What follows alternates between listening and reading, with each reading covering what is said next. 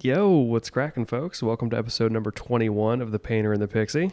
Yeah, episode 21. It's Yeah, awesome. man. I'm your host, Serina Vassar, and as always, I'm joined by your other lovely host, Serina Vassar. Hi, hello. And so in this episode of the podcast, Serina and I are going to be talking about a little bit about Jordan Peterson, and particularly about his rule number 2 in his new book, 12 Rules for Life, An Antidote to Chaos, which is treat yourself as if you were somebody responsible for helping. Mm-hmm. And we kind of go through how to develop frameworks to flourish, and particularly using the summer to set yourself up for kind of a good year. Set yourself up for success. That is a huge part of self-care. Yeah, and how to develop kind of successful frameworks and how to, help yourself out looking at that stuff and all that kind of jazz. It's pretty good. We had a good time. Hope you enjoy. Yeah. All right, guys. Let's do it. This is only the beginning. All right, ready? Ready? What you're going to hear about today is nothing short of a miracle. Well, I don't believe it. Let's find out. Ready, set, go. Ooh, buddy. Good afternoon, lady. How you doing? Good afternoon. Hello. I'm good, Jeremy. How are you? I'm doing well. See, I prefaced it with good afternoon because So that I wouldn't say whenever good I morning. say hello, girly, you say good morning, and it's never the morning when we do Well, these. it used to be. We used to do it in the morning. Sometimes. Yeah. Maybe like 3 times. Yeah. Happy Memorial Day. Happy Memorial Day to you, too. Yes, we've been having a nice little setup here the last couple weeks where, my brother took vacation 2 weeks ago. Mm-hmm. And you were actually gone in Cleveland. I was. Yeah, visiting my sister. Your lovely sister. And then you came back with your shitty Cleveland cooties. I know. I got a cold. It was no and fun. brought it over here, which then I'm, folks, that's... I contaged you. If I sound Not a a little real word. stuffy, that's the reason. Yeah. But, so I took it easy when my brother was on vacation. I didn't train jiu-jitsu. I like to give my body like once a quarter, Yeah, a little kind of no break. training to, recuperate. And then the following week, I didn't train basically at all either because I got walloped with this lovely cold. head cold situation. But Yeah. it's all good. Hey, I say this So- to everybody, and I'm going to say it to you right now. It's actually a really good thing to get a cold once in a while like that. Yeah, It's a super healthy thing. You keep saying that. I didn't enjoy it, and I know. I'd prefer it not happen again. yeah. So Yeah, that's okay that you could prefer those things, and it's totally okay to feel that it's unenjoyable. I agree with you. It was not so fun. particularly with the person that brought it over here. Yeah, So, I know. Just saying.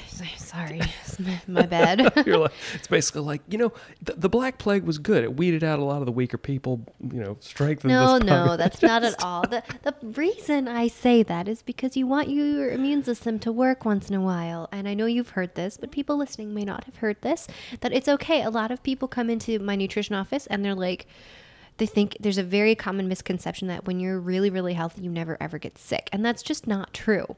If you never ever get sick, oftentimes those are people who are the least healthy. Like you might feel good on the outside, but that's like your immune system's just not working for you. Right. So you want a little cold, 3 or 4 days you're down, not a huge fever, not any significant Right, symptoms, yeah. Mild Yeah. annoyance. And that's part of why it's so annoying because you're like, I'm not sick. It's just a little bit. Yeah. Well, So I think we're back. We're feeling better. Yeah, it's all doing all good. right now. all good. Cruised right through it. Mm-hmm. Well, one of the things that we did last week was we got a chance to go see Jordan Peterson Yeah, on Wednesday. live at the Tower Theater Super down in cool. Philly, technically Upper Darby, but it's pretty much Philly. Mm-hmm. And for those that don't know, I believe we did an episode earlier on Jordan Peterson. Jordan Peterson. I'm pretty sure. I don't remember. Because I remember the thumbnail taking a picture of this book. Oh yeah, I remember that. Yeah. now. So we're gonna focus on for those that don't know, Jordan Peterson is a clinical psychologist. Mm-hmm. He's also a professor at the University of Toronto. He is in the cultural kind of zeitgeist right now. Yeah, He's very popular. So more recently, he's become kind of a big portion, or has been attributed to the intellectual dark web, which is a popular term being thrown around now by Brett Weinstein and a few other folks. So he didn't come up with that. He's not like trying to be on that. He just got grouped in with these group of intellectuals. And it's always interesting to me to see like he's controversial. Like Jordan Peterson, we're going to talk about we're going to focus on one of the rules from his book, the tour he was on is the 12 Rules for Life, Yes. An Antidote to Chaos, which is his newest book that came out, and he's kind of like on a book tour. Yeah. So he did a talk, and he went through and lectured on, he got through 8 of the rules, and then he did a Q&A at the end, which was great. It was so much fun. It was really enjoyable to be a part of that experience. It was. I was actually I was pleasantly surprised at, at how it was attended. It was like 3,000 people. The theater was packed, and crazy. And I told you before we You rolled did. up, because over the last year and a half, I've gone to several comedy shows, and a couple of the comedians I went to, Jim Jeffries particularly, I went to like a late show, and he's more of a purveyor of chaos than order. He's like a comedian known for drinking and a kind of a party guy. In a late show, people were just bombed, like Totally drunk. a lot of folks were not in the best of shape, and Well, you're there to have a good time and be entertained. yeah, pretty rough. So, and it was the drunkest I'd ever seen Wow. people. And Yeah, then that kind of stuff scares and me I a bit. told you at this event, I was like, look, we're gonna roll in. It's gonna be a bunch of conservative white dudes, and like dressed well and in shape. And that was the most in shape crowd. Yeah, it was. Other than going to see MMA fights, because MMA you're fights, gonna be everybody's great. from the gym. Pretty good shape there too. So yeah, but it was but it wasn't all just white people. It was true. That's true. There's a few I don't know. It was a heavily it was particularly male. Yeah, I was a bit surprised by that, honestly. A lot of these things, there's like females are super involved, but it's really awesome to see males want to improve themselves in a really healthy way. It's pretty cool. Yeah, and for those that don't know, his Jordan Peterson's principal message is like, take more responsibility, pursue what is meaningful before what's expedient. So it's a big call, particularly to young guys, to take on responsibility, be disciplined, kind of consistent effort over time, and like hard work, that kind of stuff. So it's nothing like revolutionary, Right. and I don't really. But it kind of is. To these kids it is nowadays, because the kids. people that have been the most upset about what he's saying is the people on like the postmodern side, like a really aggressive. He's a big free speech advocate. Absolutely. So, which in Canada they're doing something called forced speech, and which is definitely I a think restriction. compelled speech is what it's called, not forced. They're trying to make it sound softer and nicer, compelled rather than forced. But it's the same thing. Yeah. Anyway, I don't want to dwell too much on what JP is about as far as like what we really enjoyed going to see him. And I know you actually made one of your vlogs. You mentioned it. I did. I talked about some of my thoughts in one of my vlogs recently. If you guys want to see it, just Google Serina Vassar, Jordan Peterson, and it'll pop up. About some of my thoughts on his rules, some things that we experienced during the show, and some thoughts about what he talked about. Yeah.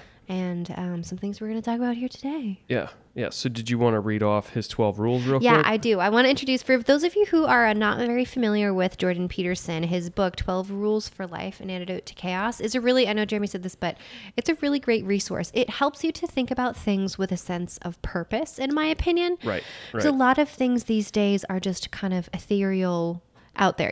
There's not a real truth to anything. What your truth is your truth. Is the mentality, and there is some validity to that. I don't want to completely shit on it. There's really truly some validity to that, but there are truths that are universal, so to speak. Yeah. Well, and I think one of the issues that this whole like live your truth, which is a very postmodern way of looking at things. The issue that I have with it, and that Jordan Peterson also has with it, is that people are starting to treat anybody's truth as equal to anybody else's. Right. And they're trying to say that there's no right or wrong way to do things. Yeah. And I don't want to get too far into that, but there are certainly more optimal ways to do things. Right. So it's like you have seen this with nutrition, with fitness. There are, you can do it a lot of different ways, but there are more optimal ways to do it. And there are, one of the things that he didn't mention in his Jordan Peterson's speech this go around, but I've heard him lecture on before. His YouTube's phenomenal. There's so many good things I'll link there. all that stuff for you guys. Also, he's got a podcast that's kind of a republishing of a lot of the audio from his lectures, that's pretty decent too. If you can't see the YouTube, but you want to be pursuing a set of games that by winning them, it makes your life easier, and by winning them, it's a more sustainable game long term. So you want Right, not just making your life easier, but the lives of the people around you who Right. you're involved with that you touch. And he's really big better. on alleviating unnecessary suffering, because Yeah. suffering is undeniable as part of the human experience. So So I think that's enough of a lead up here, but I Yeah. wanted to read through the rules just so you guys kind of have an idea, and then we're going to focus specifically on one of these rules here for our topic of the day. sure. So let's do this where you read the odds, I'll read the evens. So Okay. we'll just oscillate. You do one, then Sounds I'll do good. the next Sounds one. Right? good. So rule number 1 is stand up straight with your shoulders back. Number 2 is treat yourself like you are responsible for. Oh wait, hold on. Treat yourself like someone you are responsible for helping. Number 3, make friends with people who want what's best for you. Number 4 is compare yourself to who you were yesterday, not who someone else is today. Number 5, do not let your children do anything that makes you dislike them. that was fun hearing him lecture on that. It was. Set your house. Number 6 is set your house in perfect order before you criticize the world. Number 7, pursue what is meaningful, not what is expedient. Number 8 is tell the truth, or at least don't lie. Yeah, that's a good one too. That's really good. Number 9 is assume that the person you are listening to might know something that you don't. Number 10 is be precise in your speech. Number 11, do not bother children when they are skateboarding. And then number 12 is pet a cat when you encounter one in the street, which is Yeah. essentially kind of like stop and smell the roses. Yeah. And I love these little rules because they are a nice summary. And then you go through his book and each chapter is basically expounding upon each one of these Right. rules. So if you're intrigued by any of those, totally check it out. Check out the audio book. Check out Yeah. the regular book. And he narrates the audiobook. It's Yeah, really good. It's pretty good. So- And hey, we have that Audible affiliate. Check out our link if you want a free credit to listen to it for free. Yeah, there you go. Yeah. nice plug. Serena will put it in the description. Which I think is audible/the painter and the pixie. audibletrial.com//the painter and the pixie. Anyway, I know these things. It's been a hot minute. We're not gonna like. We're. if people Yeah, want to listen, yeah, I want to it's give true. them a free option. It's true. It's a good call. Okay, so I had a lot of thoughts kind of leading up to this episode, and we've done a lot of nutrition episodes and Which have been great.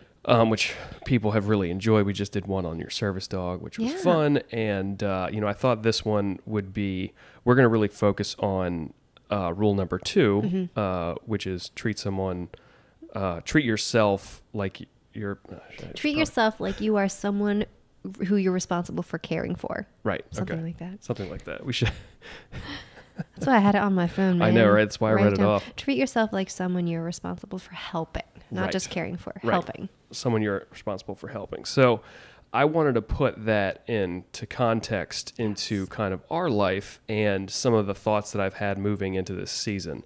So for those living on the East Coast and particularly in the Northeast, we've had a pretty rough winter, which didn't stop until, I don't know, April. Yeah. And, May's been really rainy and... Yeah, it's the end of May, and it's like, have we finally stepped into spring for real? Yeah, so Spring, summer. if anyone thought that a seasonal affective disorder was like not a real thing, I feel like everyone has experienced it. It was just been a brutal winter. We had like a snowstorm every other Wednesday. Yeah, we did. And sometimes it was like 3 Wednesdays in a row. Yeah, it was Back in bad. March. It was bad.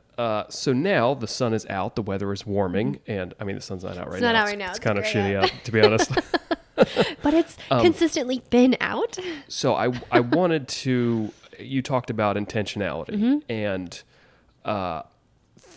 I really want this episode. My thought is to how to get the most out of your summer, because I started thinking of just bringing more intentionality behind a lot of the things that I'm doing, and I feel like, and you can feel free to disagree with me if you want, but I feel like summer is the weekend of seasons.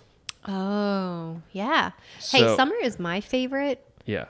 by far, but that's just because I super love the heat and the sunshine. It's like I was homeschooled for most of my schooling career, so it was not, for me, it wasn't the same anticipation of summer break. This is awesome. It's kind of like sometimes we did school all year round, like Right. you don't really have a break. You just study when you study, and then you Yeah. stop studying when you stop studying.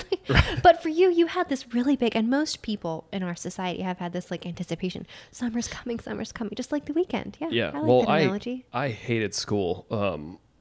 And summer was more of like a reset but we were working. Like I worked all summer from age 13 till forever. Till now. Till now. Up to the present. So it wasn't a break from, it was just a break from being bored out of my mind in a classroom. Now, I will say like school came very easily to me, but that's why it was so boring. But anyway. Makes sense. In the summertime, it was also, there was more energy around. And I think that's we've been talking a little bit about the global brain with Howard Bloom, who was on Joe Rogan this past week. Fascinating stuff. I'm looking forward to reading that book. But so hear me out.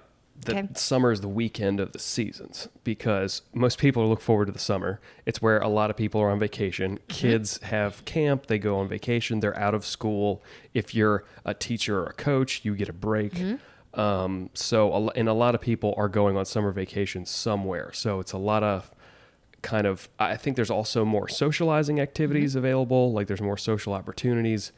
It's lighter out longer. It's warm. It's easier to do things. People are working on their homes. I mean, it's our exterior season. So for me, I definitely don't get that much of a break as far as our workload. If anything, it has more pressure on it. But that's just from like a painting perspective. But what I find is that in the summer, if much like a weekend, you can either use it to screw off for the whole time and really enjoy yourself, or you can set yourself up to have a really good week. Or you can do a little bit of both, which is really my recommendation. Some weekends are for work, some weekends are for leisure. Or, you try and get one day where you're setting yourself up and then another day where you're, relaxing. Hanging out. So I was thinking about our summer in particular and knowing that the winter is coming. Winter has been, and winter will come again. Winter is coming. So I want to set us up to be in the best possible position when we move into the fall, winter, and then back through the spring. So for me, it's like any part of a new venture, whether it's having different fitness goals or setting up a new creative project or doing another podcast or anything like that, it's setting up the framework is the thing that takes the most time. It takes the most time, the most energy, and the most intentionality is all on the front end. So if you're coming up with a new fitness plan, and like for me, like this season, I want to lean out. Like that's my overall, like I've been lifting a lot. My body feels, if anyone had listened to our Tim and Angie podcast a couple episodes ago. Getting in shape to get in shape. I actually feel like I am in shape to now push my body to get in better shape. And to get really in the shape that I want to be in for jiu-jitsu and just my overall kind of life goals. So I find it easy to set that up. Now I talk to Timmy, develop a program, and kind of I know where my body's at. And some people might not have the same type of fitness goals that I have. Right. A lot of people don't, but that's okay. Pushing things as hard as I would like to. But for me, it's just like once I have the framework in place, then I just hammer down and I do what I got to do. Well, you have your marching orders. Right. You just, the work for you is putting together your routine, for a lack of a better term. And then the easy part is just doing it, right? From your perspective. It's harder to set up the scenario and you just do it once you get into it. Right. And then I find it's also good to then, if you can, set up your kind of your goals for, if you have, setting it up for the coming seasons as well before you get to those seasons. So Right, so that you're not kind of flying by the seat of your pants. You've got what you said this a second ago, a degree of intentionality behind it to make sure that you've set yourself up for success. That's kind of like what I talked about in our travel tips episode, right? Like the biggest tip I give to people is plan ahead. Yeah. Look at the menus, look at the restaurants, make sure that you've got a plan of action so that when you get into the middle of it and you don't really feel like doing that work, you've done the work for yourself already. Right. That's what you're getting at, right? Yeah. Well, so in my thought on this, and just to bring it out to people that might have alternative goals to than what I'm pursuing, I'm going to give a few examples from our life and my life. Sounds good. But the older I get, the more seasons I've had, the more I kind of get to know myself a little bit better. And,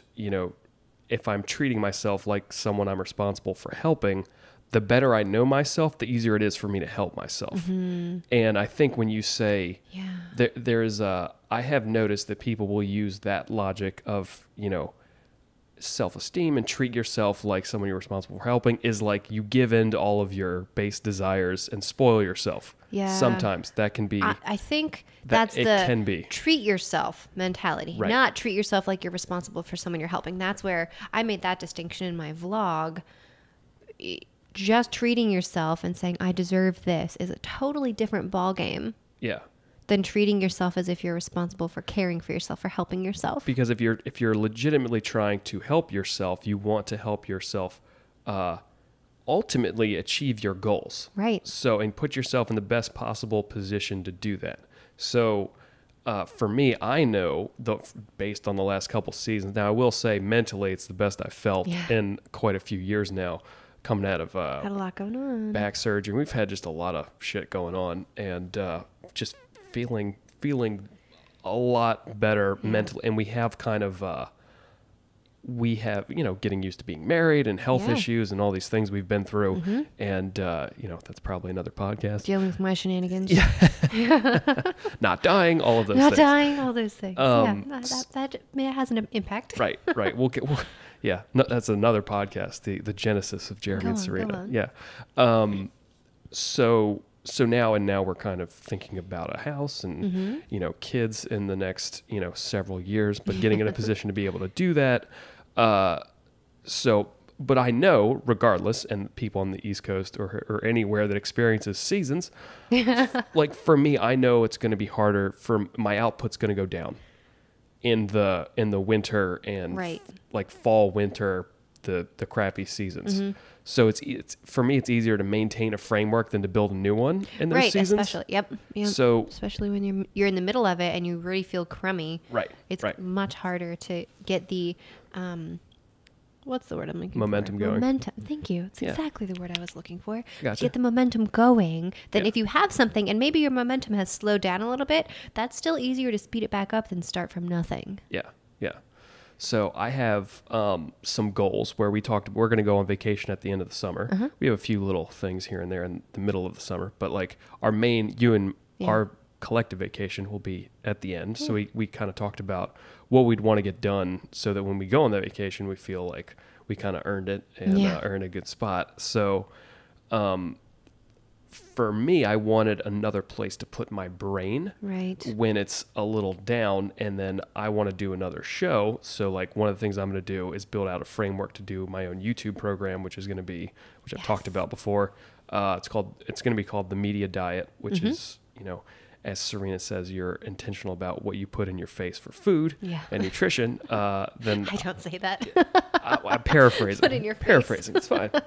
But I'll be talking about how we engage in media, and I'll be giving a lot of media guides on different platforms about Netflix and all those things. But the point is, I just want to build out.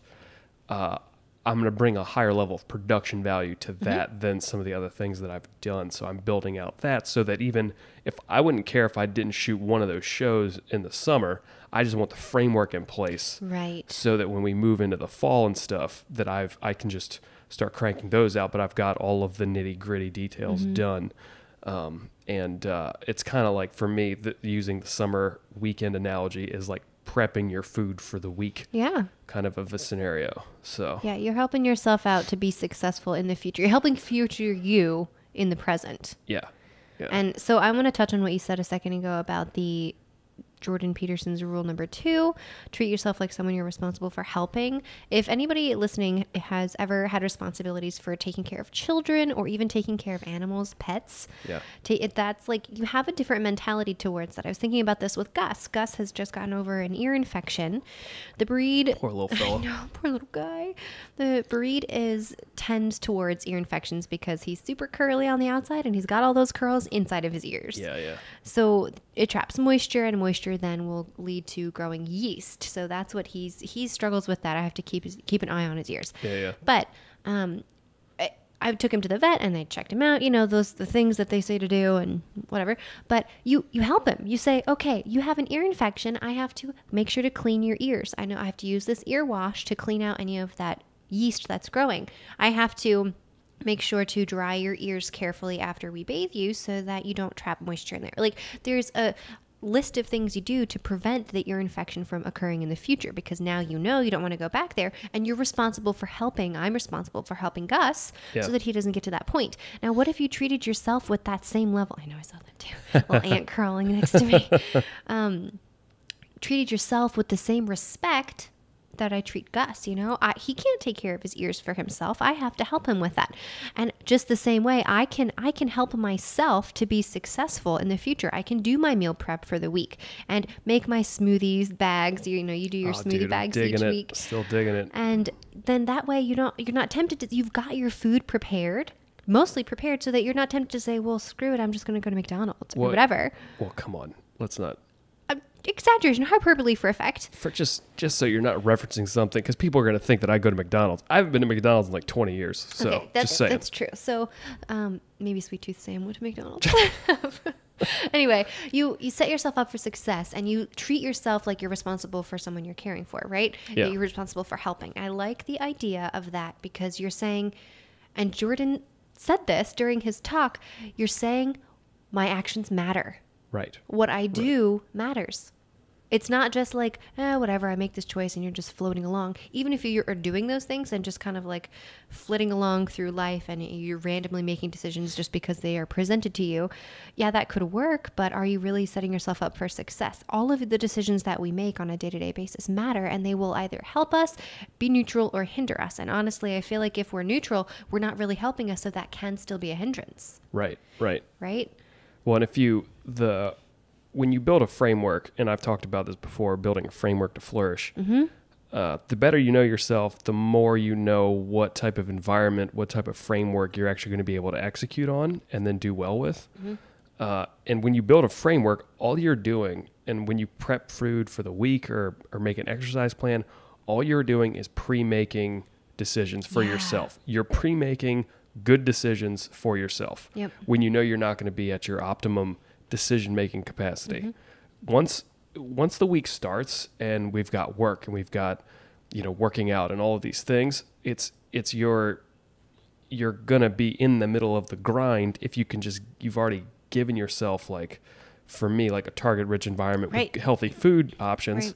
Then I'm like, I'm good. I've got my smoothie. I've pre-made my loaded baked potatoes or like whatever it is that I've done for the week. Where you, on a broader realm of things, like if we do this podcast, we put it out every week. That's a framework for us. And, I'm working on building out it a little bit tighter with like, all right, what are the Instagram posts going to look like? And if you just, almost any plan is better than no plan. Yeah, that is true. That's really true. That is, when we were talking to Tim and Angie, the Get in Shape to Get in Shape episode, Angie said that, just be consistent. If you're going to work out 3 times a week, get there 3 times a week. And it's okay if you stop after 20 minutes instead of going for 2 hours, because it's still any plan's better than no plan. You're still having some level of consistency for yourself. Yeah. And I would say, some people think that people that work out a lot really, really enjoy working out. This is a great point. Or training jujitsu. And coming from someone that has a high work capacity, and I've trained a lot for a lot of years, I a lot of times I don't enjoy it. I don't enjoy it. Yeah. It's work. It's a grind, man. Particularly like contracting all day, and then I'd much rather have a couple extra beers and not do that almost every time. Yeah. But I know I've got. I have broader goals. I want to get my purple belt. I want to, I want my body to work correctly. Like so when I get in there and grind, it's not because I'm like enjoying every second of it. That's there's parts that I enjoy more than others. There's some parts that are really, because obviously if you didn't enjoy it at all, you wouldn't really do it, probably. You at least have to enjoy the results, more than the grind and the pain and suffering you put yourself through to what you said, those having results. Broader goals. Yeah. That's huge. You said this a second ago. You have to know yourself really well. And that's how you know you've spent so much time developing who you are and what your goals are that you can put together a framework and take the guessing out of it for you. Set yourself up for success in that way. So I think that's really important too for anybody listening who kind of says, well, Jeremy's so extreme. I get those. Like, he does all this stuff. He drinks so many smoothies. He's amazing. I He's just got don't so think much I'm willpower. I'm not extreme at all, because I know people that are way bigger freaks than me. That's true. But a lot of So- people who start from nothing, it seems so completely insurmountable to get there that starting with any level of consistency, what's a goal that you have? Is if your goal is to lose 5 pounds, okay, what steps do we need to take to get there? We Yeah. can chunk it down. This Yeah. is another one. Jordan Peterson was talking about this too, right? Chunking things into smaller pieces. Yes. Yeah. Doable pieces for yourself. And I'm a huge fan of that. That's why I have half of my clients in my office, why they see me over another practitioners, because I'm about slow, steady progress over time, Right. not change your whole world right now. That's impossible. Very, very few individuals on the face of the planet, probably ever in history, could do that. Change Yeah. everything completely drastically and like thrive. Yeah. Setting up Yeah. a framework for success is super important. Developing goals that you want, and you can start small. 5 pounds is a great goal. You know what? Does 1 pound, like something, anything that's going to help move you in a forward direction is great. Yeah. Yeah. And then also trusting.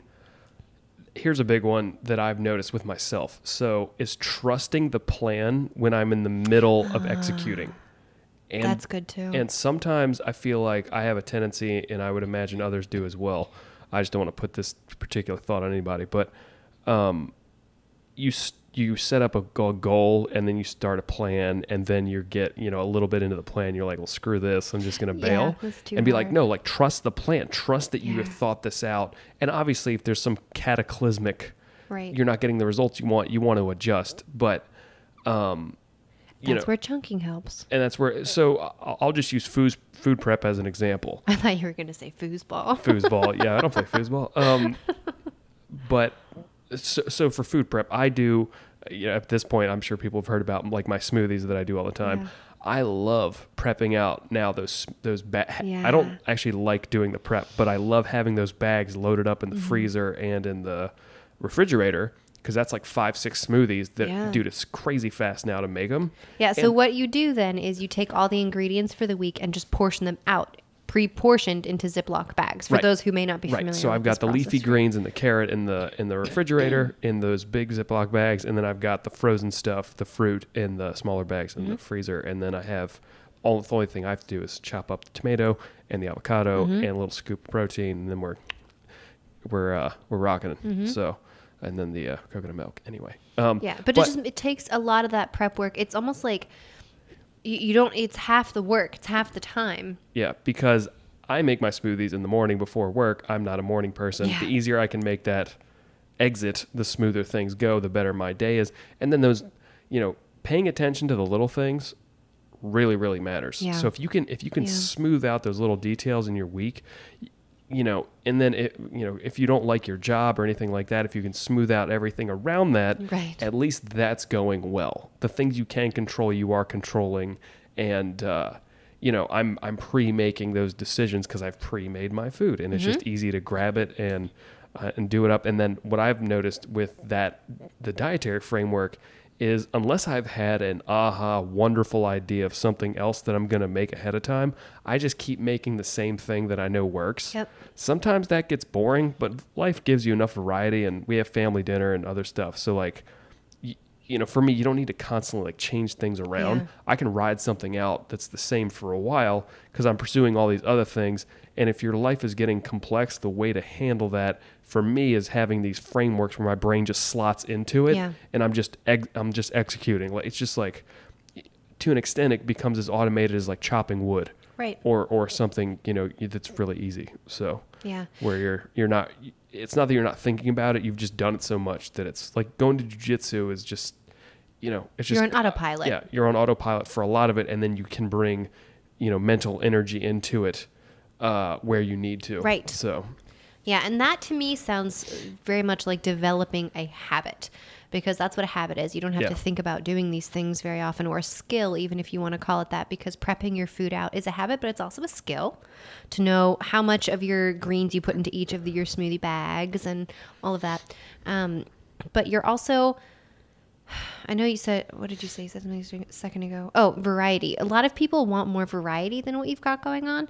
But I want to say, like, okay, so you have the same, quote unquote, the same smoothie every day or most of the time, but you have snacks and things. You know, it's not like you only eat the same food all the time. Yeah. Because a lot of people kind of, when I'm working with clients, they don't like that. They're always like, oh gosh, I could never do the same smoothie all the time. Yeah. But then I encourage people and I say, okay, well, keep the base the same and change the fruit. Do pineapple one day, do watermelon the next day, do whatever it is you want to do. You can give yourself some variety while keeping the base level the same. Yeah, well, and my brother and I have always kind of felt similarly in this, is that I don't really, when my week is in full swing, I don't really care. I just want to get the best nutrition in me and have, good enough stuff so that I can get to all my training. I feel good. And that way, we go to Saturday, we're going to do some scratch made cheat meals. That's where I'm going to get that satisfaction of satisfying all my taste buds and that kind of stuff. Right. Where you, and I like that a little bit better too, because that's where you can sit down and really enjoy that food. Right. When you're just sitting down on the floor between jobs painting, you're not like in the mood to really enjoy that meal. It doesn't have to be a 5-star meal. Right. When you're just in between working. It is definitely more like fuel Yeah. to keep on smashing. So. And like I said, you can give yourself a lot of variety if you wanted to. And that's to encourage anybody else listening. You do not have to eat the same thing every day. I'm all about nutrient variety. You want a wide variety of nutrients. And I will say, the wide variety of nutrients needs to come in a year. It doesn't have to be like every day. Some people get really into you need to eat different things every day all the time. Yeah. Not really. I mean, if you're working on these smoothies right now, you've been doing them for a little while, but then, okay, we'll change them up and give a different blend of greens, a different type of fruit, a different type of protein powder or what have you. Right. You still can get variety while keeping the same concepts the same or similar concepts the same. Yep. So, yeah, I just, and I also think for just being intentional with the summer, one of the things you and I aren't the best at is planning fun kind of date type things to do. So I was thinking about that. We should definitely we should plan out my grandfather was really big on having things to look forward to. Yeah. Oh yeah. So, and I think that's important also, and not just, it's easy to kind of get into the grind of things and not, stop for a second and be like, hey, are we enjoying what we're doing right now? Yeah. So we've had some thoughts on that too. We're going to probably work on some more epic cheat meals together as far as, and then we've got our bread thing we got to do. And just, that's going to be a super fun because one what you and I have a lot of fun with is just basically having a few drinks and then cooking something awesome. Yeah. That's the best. That is really fun. Yeah. We really do enjoy that. Now, when we were dating, we did, for those of you who listening who may not know, and I don't know if we've ever talked about this on a show before, but when we were dating, we had a challenge for ourselves cooking through different types of cuisine. Yeah. So each week we would pick something new, like Italian or Thai food or whatever it was, and we went through a bunch of different. That was super fun. We should just do that again. Yeah. But I have some other. I think with those challenges, because I've made fun of you for this before. Yeah. And then you're starting to see me in action more and more. Is that I make some ridiculous potato skins. You do. And it's actually something that I will make for myself for the week, because it's actually a nice little way to get some awesome nutrients in. It's like pre-making a loaded baked potato. Yeah, and that's one thing that I had suggested to both you and Josh, because you're both fairly, more than most people, athletic, training quite frequently. At least 5 days a week, both of you, most of the time. Yep. So you need more carbs than a lot of other people and some variety. So that's where I suggested, if you guys are tight, Josh's lunch was not a good lunch. It was just bird food. You're like, oh, you poor thing. I call it gerbil food. You have so much more variety that you can be eating. And then I was like, try a loaded baked potato. Really? Yeah, you can do that. It's great. Yeah. So I gave him one of my potatoes. He's like, I can have this? I'm like, yeah, man. Yeah. Seriously, potatoes. And eat real food. That's what I always come back to. Right. And a potato is a real food. Cheese that you put on it, bacon that you put on it, sour cream, all those things, that's real food, because we get real sour cream and real cheese and not and stuff that's made and in green a lab. onions and all that good stuff. Yeah, tons of good stuff. But man, I don't know. Oh, here's what I was going with that. Sorry. Like I have like some Jeremy's signature dishes. Yeah, seriously, those And potato skins are one of them. yeah, my potato skins I have completely dialed in. And for those curious, I also have some coconut breaded chicken fingers that are fried in beef tallow, which are insane. Onion rings, French fries, all fried in beef tallow, and pancakes, waffles, those types of things. Yeah. That I have dialed in that are like people want that and they know I make it. Yeah. And then one of the things I was like, yeah, well, you should, you want to develop some stuff that's, I think the only thing you are known for food-wise is your taco salad that I would say. And the thing is, you make a lot of stuff, but you never make it taste the same more than once. No, that's not true. Sometimes I just, tweak it. If I don't have the correct spices or whatever, I just make it up. But I do have my taco salad, my crock pot curry. That's true. That's another one. I guess you have some stews. A lot of my stews. Yeah. I also have my treats that are, you don't eat them as much, but a lot of my clients really enjoy them. My ABCs, you had one earlier today, my almond butter cups. Ooh, those are good. Which I just did a video, a how-to video, 5 minutes, super easy. You can check that out too. And buttermints and some of those other things that are like other helpful food tips. Those are... Those buttermints, man. I haven't had those in a hot minute. A long time. Those Yeah, are that's good. not my recipe, but I'll link that. You guys That's can true. check You it do out have too. some... I do have some good ones. They're just not ones that you typically eat. Yeah. Well, they're more... Yeah. And in the... what's the... Not that's rice pudding. That's... chia seed pudding. Chia seed pudding's good. I have good. a chia seed pudding. But I think like... We've talked about kind of putting together a cookbook type of Yeah, thing oh in my the gosh, future. that'd be But I was awesome. like, we should work on more like signature dishes, like things that we can crank out. Like our pad thai is legit. Our pad thai's pad thai really is good. super good. Super good. I make some slammin' egg rolls too. Ooh, yeah. Well, I'm remembered that before. The your egg rolls are bananas. Super good. They're so good. Yeah. So I do make some good stuff. Yeah, we just haven't had some of it in a while. But I'm like, but that's I how. I get the hint. Just sometimes you don't have the mentality behind like cultivating a recipe that you've just got like dialed in. That's how I'm not saying it's right or wrong or whatever, but like when I go and say like, okay, I'm going to make this thing. Yeah. I make it a bunch of times until I have it to like where I want it and it's within the parameters and I know how to like replicate it every time. And that way, like the framework's already there and I'm just executing on it. And that's what's really nice about what I've noticed is doing this food prep. Because you commented on it like last week or the week before of like, man, this is like a lot of work. And I'm like, I don't even see it like that because I'm not having to think about it at all. I've done it so many times that it's just like going through the motions. And you can always have a few drinks while you're doing it. Right. So, That does make the time go faster, I will say. It's true. it's sweet. So what I'm hearing, the theme here that I'm hearing is actually like, it's almost like getting in shape to get in shape, right? You're setting yourself up for success, but all of this is self-care. Right. All of this is self-care. I think you said something a while ago. I want to come back around to what you said.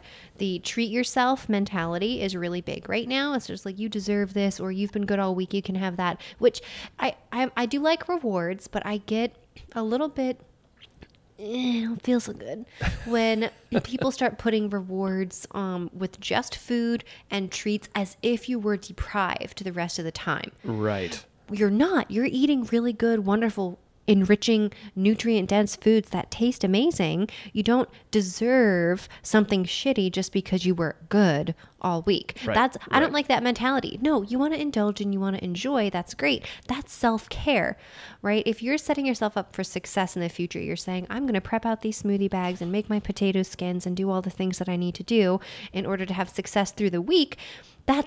That's caring for yourself. That's treating yourself as if you're someone you're responsible for helping, rather than I'm going to do what I think feels good in the moment just because I need a break. Like, there's a time and a place for that. You do need to reward yourself. You do need to feel like you're not totally restricted and deprived through the whole time. Absolutely agree with you. But when that becomes the focus only on the treat food, that's when I'm like, okay, so if that's what you're living for, we've got to fix the rest of your food, the rest of your week. You need to enjoy that too. Right. Well, and that's what...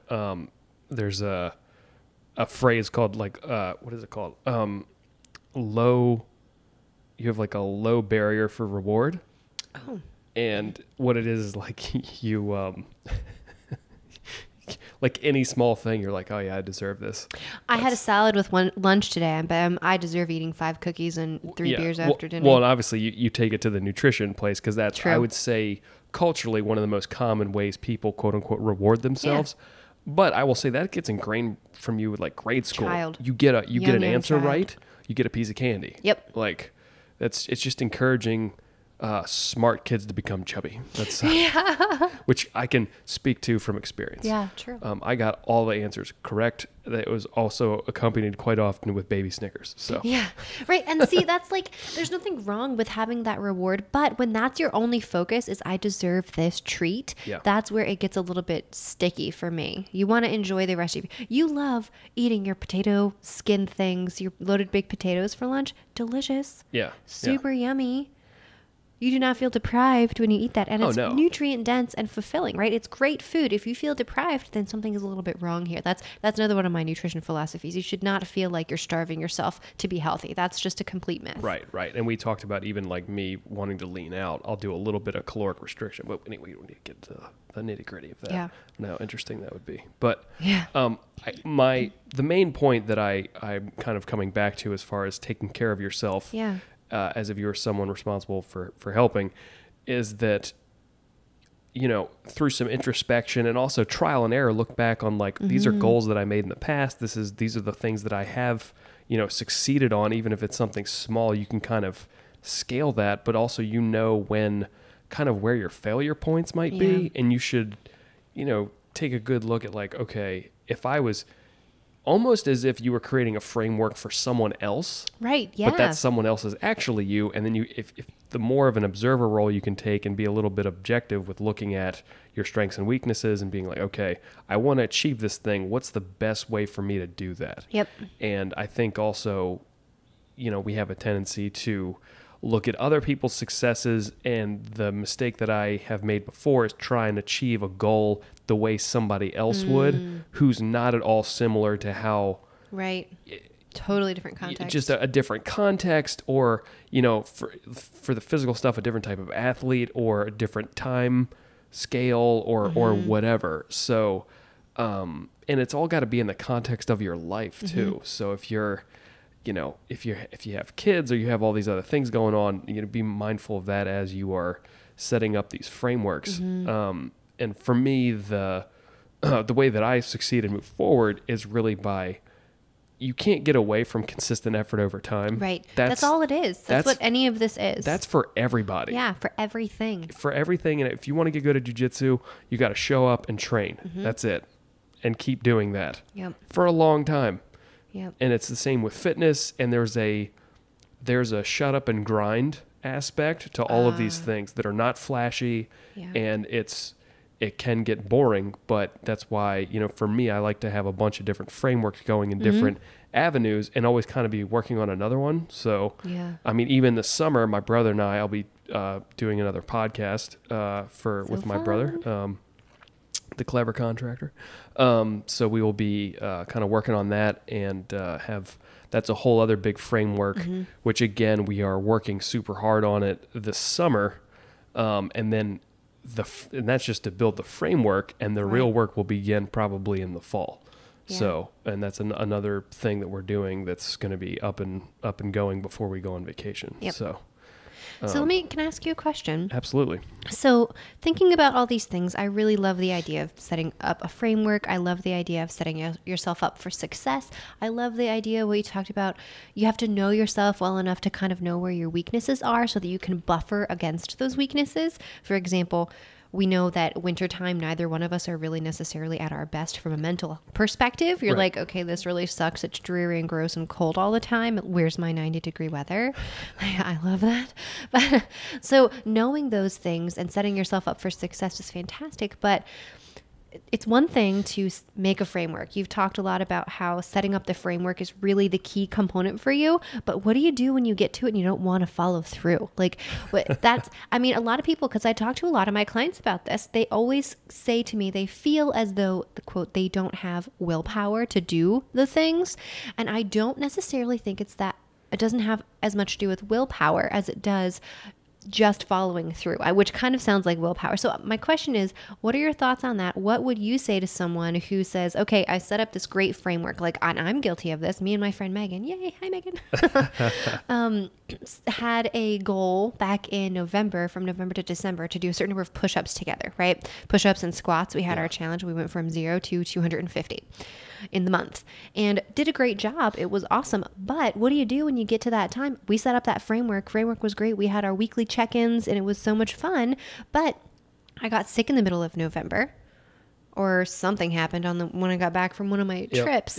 And for 3 days, I couldn't do anything. Couldn't do any push-ups. So like, what do you do? Throw in the towel? No. But how do you personally, and what are your thoughts about like kind of getting back on the horse, right? How do you stick to your framework once you've created it? Because I know a lot of people listening, creating the framework is probably the easy part for them, right? A lot of people can go and find programs and do things, but how do you maintain it? That's more challenging, I think, sometimes. In my experience, and again, I'm not an expert, it's creating a framework that's a shitty framework is really easy. So creating a framework that you're going to fail in, super easy.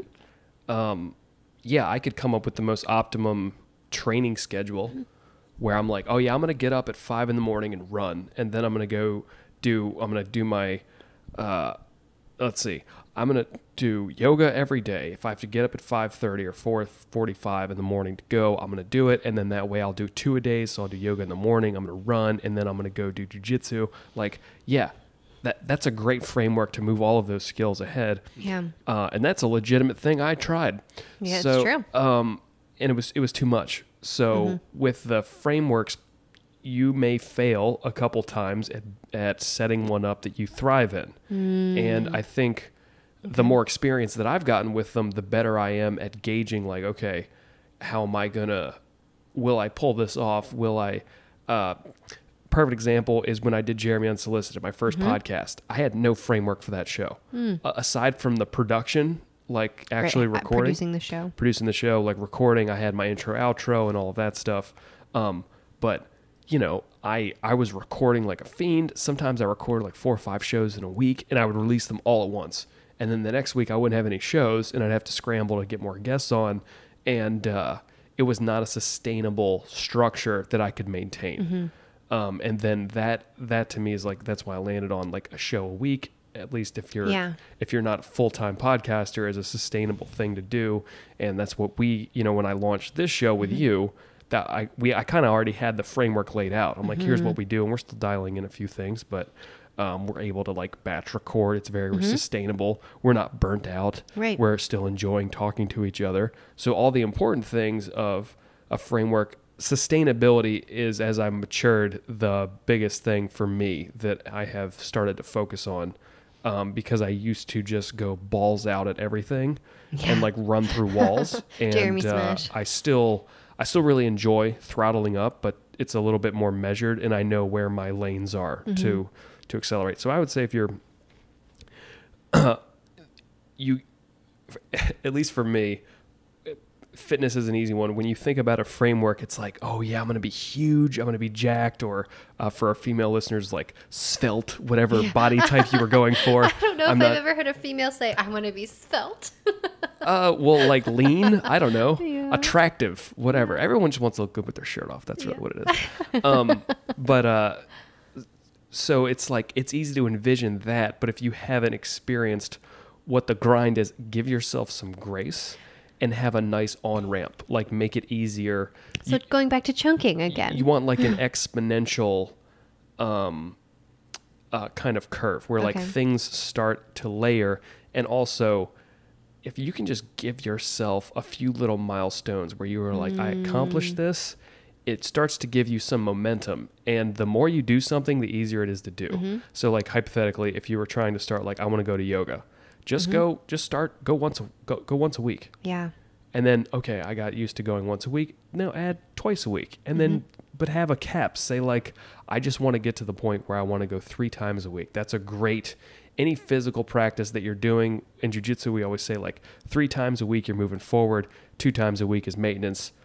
4 times a week, you're crushing it. So, but 3 times a week is super sustainable for any kind of physical practice. Once you're used to doing something Once you're used to do it, but you kind of work up to that But then like, when we were going to yoga all the time, like it's super easy to jump in the car and go to yoga because you're just so used to doing it. But it takes some time to like work up to that. So, and when your framework fails, just pay attention to like what about it failed. And then also working that's a good point. I've also learned to give myself some breaks. Yeah, let me jump in here real quick before you go. Looking at what failed about it is super important. I think that's let's hang here for a second, because a lot of us go into, I'm a failure. Right. I can't believe I didn't do this right. I didn't get there. What is wrong with me? I can't get my ass to yoga. Like whatever it is. No, let's look at that and say, okay, let's look at the sustainability. Let's break this apart. And what you said a minute ago, get into the observer role to say, okay, maybe 3 times a week is too much for me right now. So scale back to 2 or go back to 1 and give yourself another on-ramp. And I think that is great. That mentality is better because you're saying, what about this structure didn't work for me? Not why did I fail in this structure? Because you take it, yes, you have a role in that, but when you change the perspective to say, what about this didn't work for me? Now you're in problem solving mode. You're not in I'm defeated mode. Yeah. Which I think is super helpful because a lot of times a lot of people get started and they want the summer body or whatever, or New Year's resolutions is a perfect example. Yeah. And they rush forward and they have this crazy, intense, insane plan, and they're never going to ever be able to accomplish that because it's so big and so huge. So chunking it into smaller pieces, I'm extrapolating from what you've just said, which makes a lot more sense to me. You're at the level you're at because you've had many, many, many structures, many, many on-ramps to get you where you are.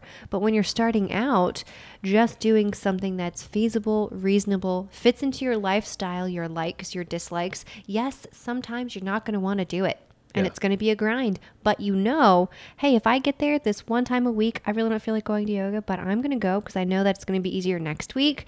It's not like, for me, I tend to go really hardcore. I'm like, I go for 45 days in a row and then I stop for 2 weeks. It's like, no, it's easier it's more sustainable long-term to develop those goals you have long-term to take it one step at a time.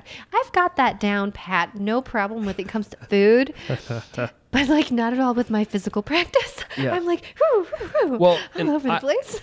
I wanted to touch on something else, which I meant to mention earlier. So I'm the type of person where context is one of my strengths. I really need to see everything in my life in the context of my world and why it's important to me. What's the purpose behind it? And the reason that I am somewhat decent at forming frameworks and executing on them now is I've failed a shit ton of times pick something. I failed at it. Yeah. And failure's not bad.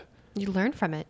Provided it's not life-alteringly horrible or whatever. And even those are ones you learn from. Like, some of the injuries I've gotten have been really illuminating, and and some of them have just sucked. So, but and not even physically, but I've failed at all kinds. Like Josh and I love talking about we had a vending company. It was horrible. We lost so much money. I was a used car salesman for a hot minute. I ate shit on that horribly.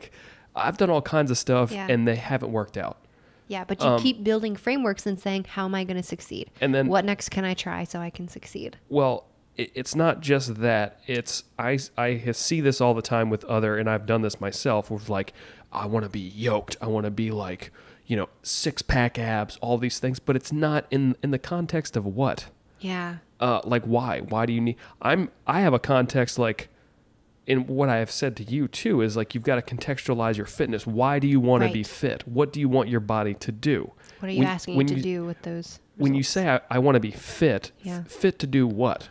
For me, I'm trying to bulletproof my body for jujitsu because it's rough. When I did yoga, that was for jujitsu, not for yoga. Right. So I'm really big on contextualizing your goals and your frameworks in the broader scope of, kind of engineering the lifestyle that you want. Even if that lifestyle is, if your goal is far off, okay, well then what do you have to do to work up? I have some really long-term goals that are, lend itself more towards visionary stuff. We've been talking about the house that we want to do together. Whereas I want to set it up so the bulk of the construction and everything is going on during the summer.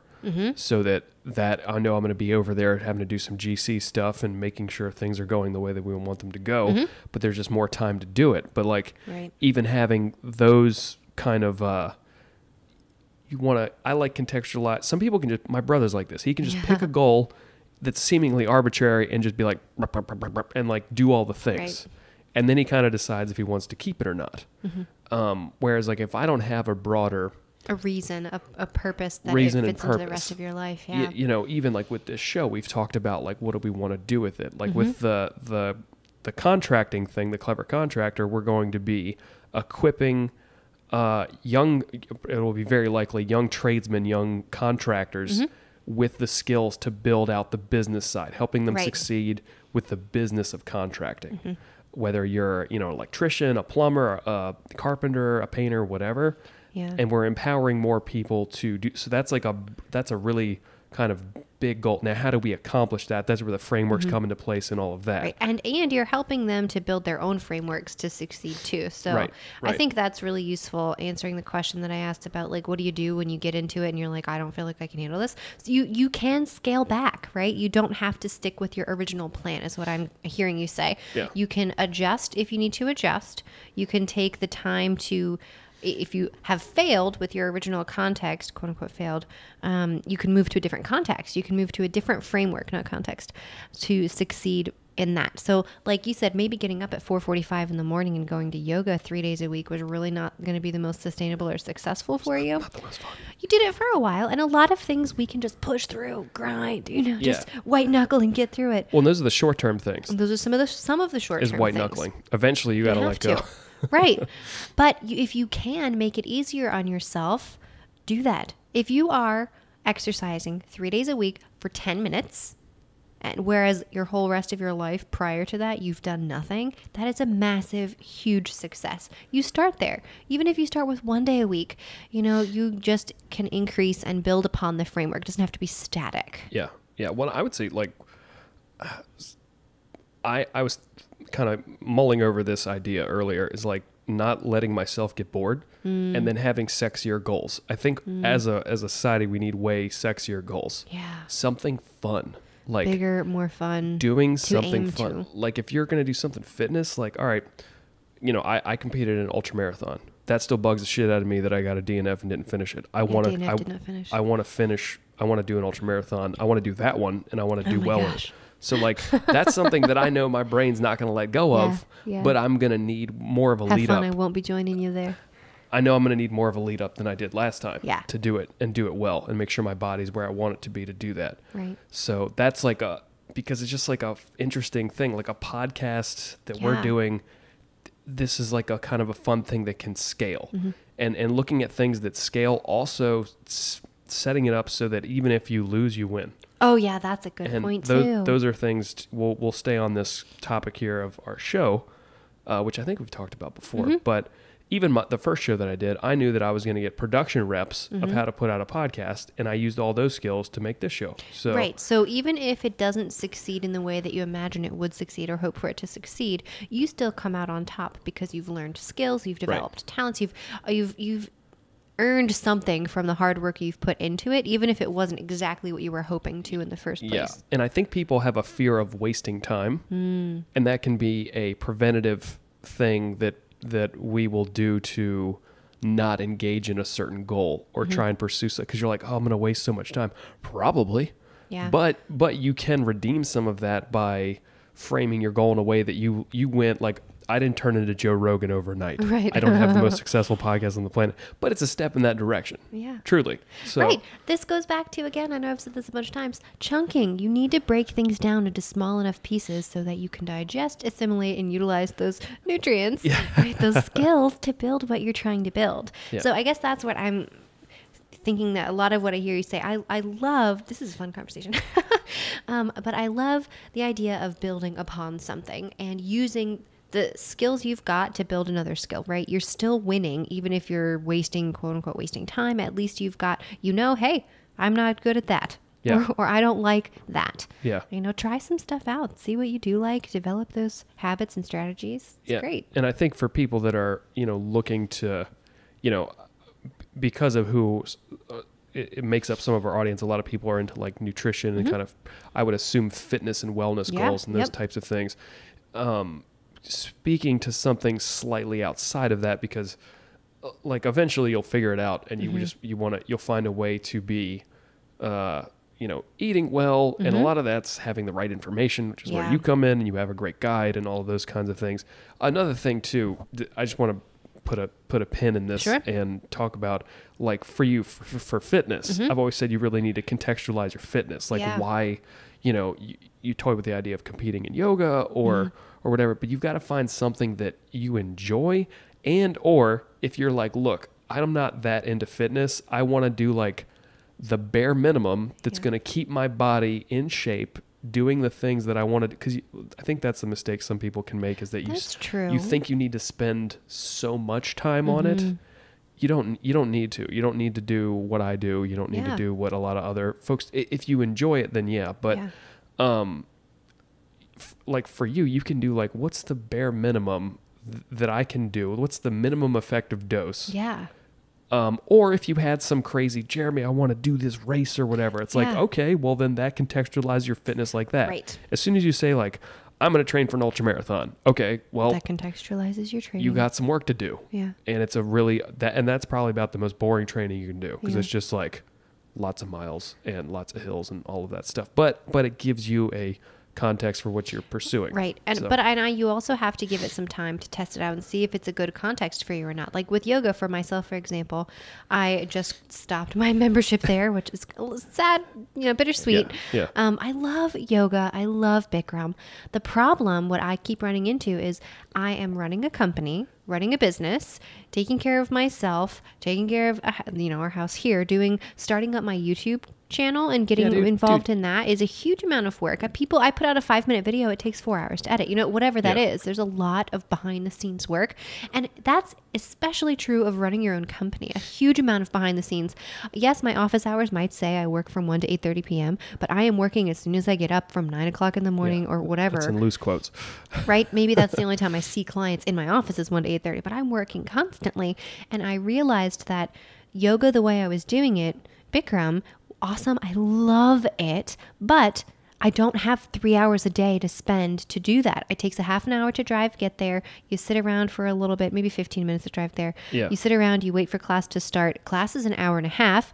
And then I'm a chick who's got relatively long hair. I mean, it's past my shoulders. You have to take a shower. You have to dry your hair. You have to do makeup. You have to get yourself to be presentable to the world, to go back to work, to the office. And, so there's just... Right. It's so much time that I did it for a little while. Yeah. Several months I did a lot. But then I said, you know what? I just need this time to spend otherwise. I have to use this time differently than spending 3 hours every day at yoga. That was just, I don't have the ability to do that at this moment. Let me rephrase that. I do have the ability. It is an option, but it doesn't fit into the context of my life the way that I want it to. It's not helping me to necessarily achieve the goals that I want to achieve. Right, Would I love to compete in yoga? Yeah, that would be amazing. But do I have the time or the desire to spend 3 hours a day training? No, I don't. Not right now. And that's okay. Yeah. It's got to work with what works in your context. Well, one of our dear friends talks about a reason, a season, a lifetime. Mm-hmm. And, sometimes you have things in your life for a reason. Sometimes they're in there for just a season. Yeah. Sometimes it's there for a lifetime. Yeah. And you don't know until you try some of that stuff out. And sometimes seasons come and go. You can have the same season twice. Absolutely. Well, I've been with martial arts, I've been training since I was like 20. Yeah. But it's been off and on. I've had a couple stretches where I was consistent, but it's not, it's, injuries and life changes and stuff, but it doesn't mean I hate that stuff or I'm never going to do it again. It's just like, okay, it's something you can come back to and just like picking up an old instrument or whatever, you kind of can reactivate those old frameworks and start doing that again. But yeah, I would, as I've gotten slightly older and moderately more wise, I guess, it's really where, like, you and I are married, and it's a little bit different when you're single as far as making goals and so forth. But now we're like, planning on getting a house, starting a family. Like, we're playing for keeps now. Right. So for me, the extra time I'm spending on stuff are things that I know I can continue with. Like my YouTube channel, the show that I want to build, is something that I can do for a really long time. Yeah. And I have like 3 more shows planned. Yeah. As far as things that I want to build and do that I know I can execute on. And like this scales too. The Painter and the Pixie scales. There's things that I want to add to and do with that as well. So like, but again, they're all in the context of our lives. I wanted this to be something we did together. I wanted, be a way for your clients to hear you and reach other people. Have some good resources for people. And great resources for other folks. And that's kind of like, and just hopefully be informative and entertaining and helpful and super helpful and, high production value as always. But yeah, so that's sexier goals. And then I like having the purpose be the driver. I like that being the pull. That's a winner right there. Versus making the goal and then going. And this is my last thing I'll say on frameworks and goals and things. Yeah. Rocket ship versus a car. Yeah, let's talk about that. A lot of the ways people will make frameworks, and I have done this many times. Me too. Business is a perfect example. I'll use my brother and I did this company called Vassar Brothers Vending. It was horrible. We originally bought like 10 machines. These are turning like gumball machines. Yeah, like basically that you could imagine. Large. We had these 4 that were called Terminators. I think they had 12 chambers. Wow. So like you see them in the middle of the mall, you know? And they would spin. Like it was it would spin, and there was, high tech. 3 stacks of 4 different chambers in quarter turn. And then we had, we had one in my brother's room. Oh my gosh. And then before we go train Muay Thai, we'd bring in some quarters because we had them filled. Because why not? Why not? And we both get like handfuls of peanut M&Ms and stuff because we had these in our house.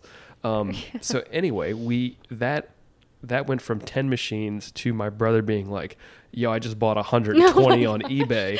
I'm like, what? And we got up at like 4 a.m, drove a 24-foot box truck to Ohio and bought 120 vending machines.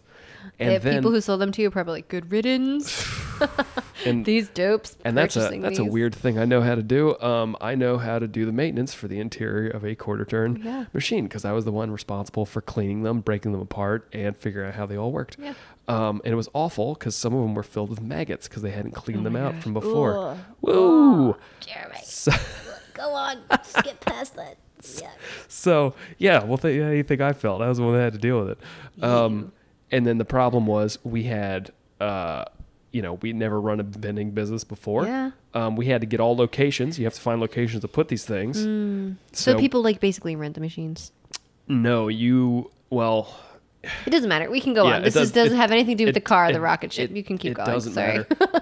But the point is, like when we did Vassar Brothers Vending, we got incorporated, we got insurance, we got all of these things. We had all of our ducks in a row. Yeah. We bought 120 machines. We had cold storage, we had warm storage, we had pallets of candy, we had all that stuff, and the business failed because it was not viable at all because we didn't know what the hell we were doing. That's an example of building a rocket ship in the form of a business because you had the goal of this was still really popular passive income. Where it's great if it's working well, but we didn't have any experience in that area. It was really hard to get machines placed and keep them placed. And then we go away on vacation and the Mike and Ikes would sweat and jam up the machines and they put someone had to fix it. They had to put out of order signs on them. And then it was just make no money. Huge mess. And then that story ended with us losing, I don't know, close to $12,000. And we had 900 pounds of Mike and Ikes and 900 pounds of hot tamales we couldn't do anything with. We had to sell them on eBay. It was awful. Wow. But the point is what we could have done, the alternative to building a rocket, which is you have a very narrow goal. Once that rocket launches, if you didn't do all your calculations correctly in the beginning, it's just totally gonna miss. It's a total failure. Total failure.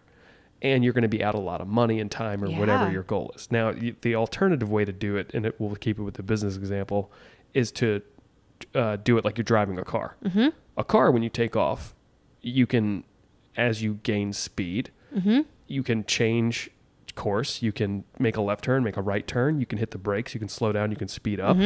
And that's a much nicer way to do that. A way to do that with vending would be start with 10 machines. See how that goes.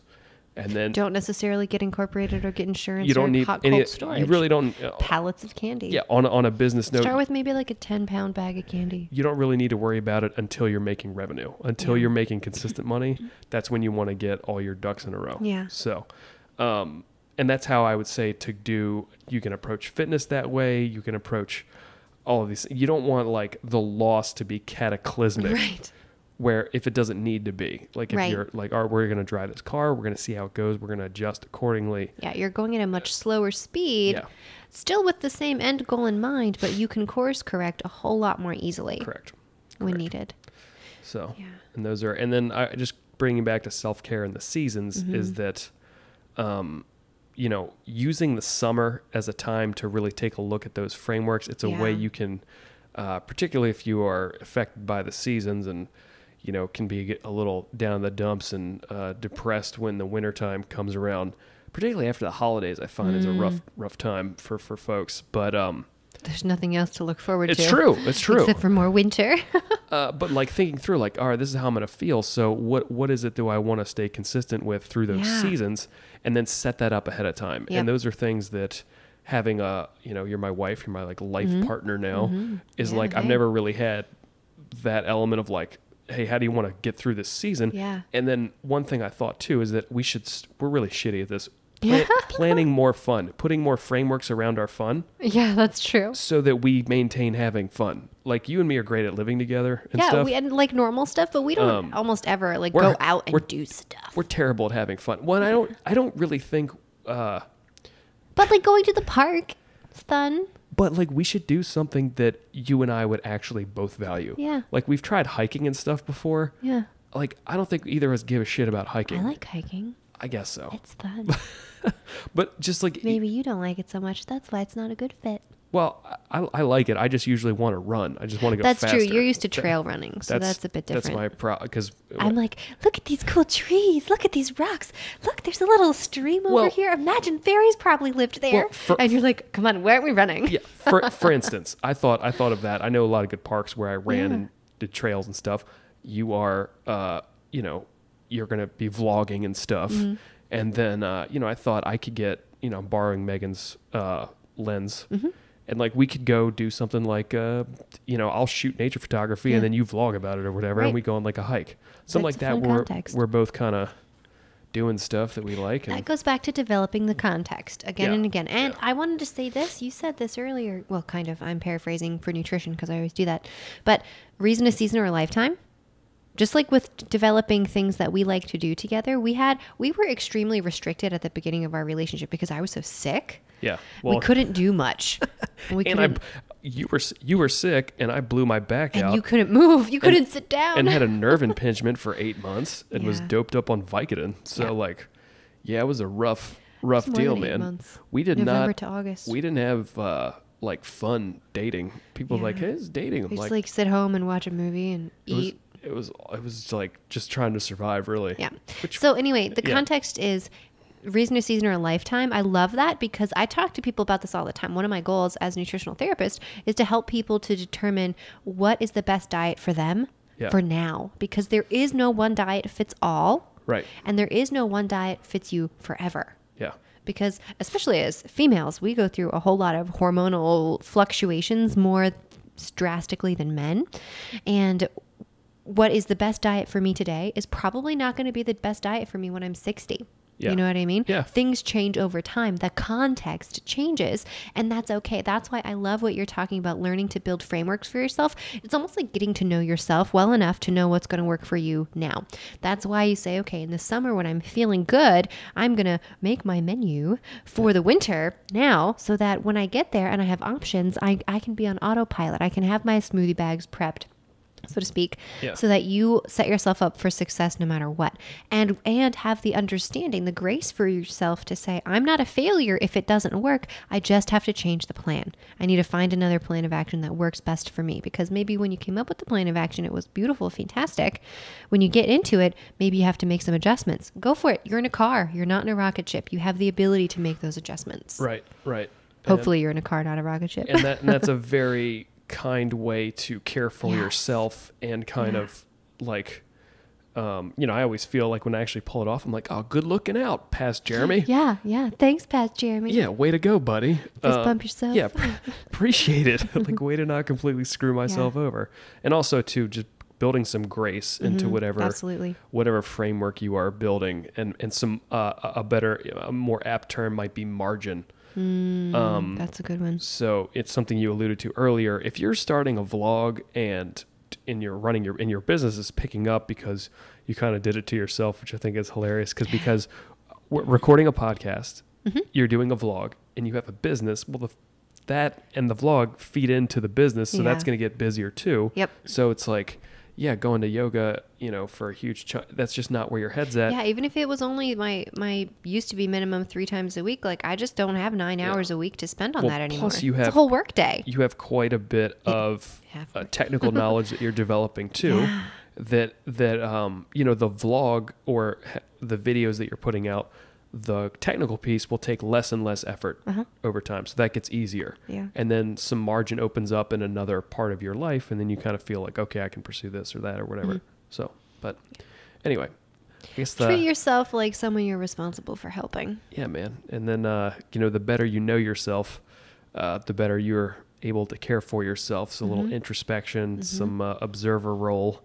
And the better you know yourself, and the better you can define your goals. Yes. I think it's a little bit incorrect to say you have to have an extraordinarily, excessively specific goal. No. Because you do need to give yourself that breadth of freedom, right? That a little bit, that's where the margin comes into play. You've got a goal you are aiming for, like whatever your fitness goal may be.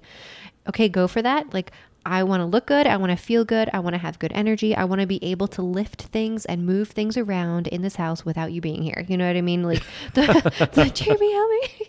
This thing's like, Gus is 30 pounds. I can easily pick him up. Yeah. But it would if he was 60 pounds. Probably not as easily. So it's like, those are the kinds of goals that I have. It's not like, okay, I need to lift 500 pounds by next Tuesday. Like, you don't need to be that extremely specific, but giving yourself something to aim at is so important. A lot of us just kind of wander around like, better.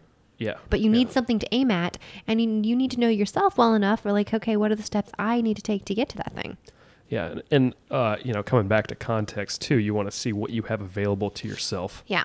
And that's a huge one too. Like, if I said, okay, I want to get really good at snowboarding, now's not the time. Like, now is not the time. Yeah. So you want to see what's available to you, what you have, what your options are. And we've talked about kind of fitness for life and that kind of stuff with like, even gardening. Like, that's a great, my mom was like hauling 40-pound bags of mulch yesterday. So like, that's a big, super impressive. And she can squat with them and do all that stuff. And she's not like, oh, I got to work out. But like, that's right. The fact and she's that she not could totally toast the next day. Right. She's used to those types of things. So yeah, it's context, know yourself. Give yourself a goal to aim at. Sexier goals. Something that actually gets you excited. And my last little bit, and then we'll wrap this up. But if you whatever you nerd out about, pay attention to that. If you have something that makes time go away, and you're like, holy shit, it's 5 hours later or whatever. Yeah. What's that thing? How did that happen? And then just think about that a little bit when you're kind of pursuing things. Yeah. So I'm pro people being nerdier. That's where a lot of good stuff happens. So anything else, love? That's good, man. Cool. All right, guys. Well, we will see you in the outro. There you go, folks.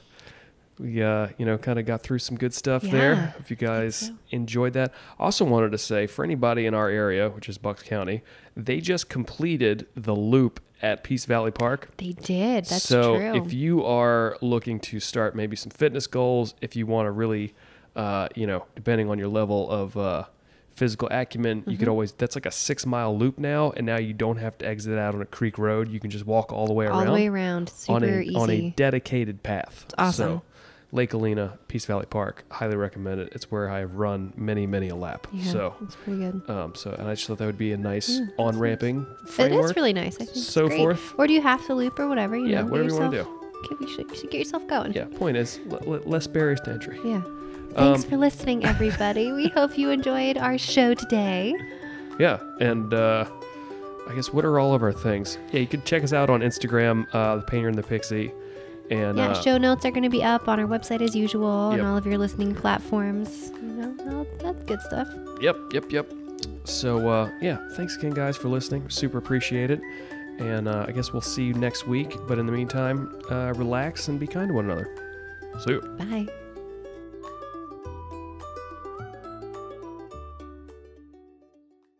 Amazing.